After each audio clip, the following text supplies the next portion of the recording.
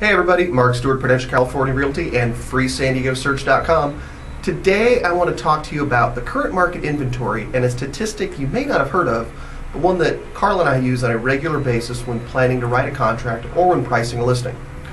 While you may have heard of the very common months of inventory statistic, it's compiled from stats based upon closed sales or buyers and sellers who are working on deals 30, 60, maybe even 120 days ago or more if the contract was on a short sale property. Though the months of inventory statistic is useful, the best method of determining supply and demand in your submarket is with what's called a demand analysis. And a demand analysis is as close to a real-time study of how many sellers or listings exist versus how many buyers have contracted a property. In an average market, we expect to see a ratio of around 4 active sellers or listings to 1 pended or contracted property. This allows for buyers to shop the market and make a good decision in sort of an unhurried pace, and one could expect sort of modest price appreciation.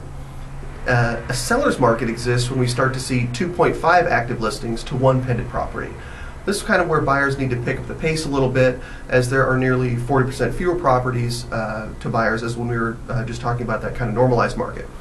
Currently in San Diego, the demand analysis I just ran about an hour ago for properties under $1 million sat at 0.43 to 1.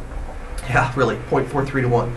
That means for every property that comes to market, there are more than 2 buyers waiting to buy it. These numbers suggest that it is a historically significant bullish seller's market out there. Of course, this current cycle won't last forever. It's a market and cycles are cycles.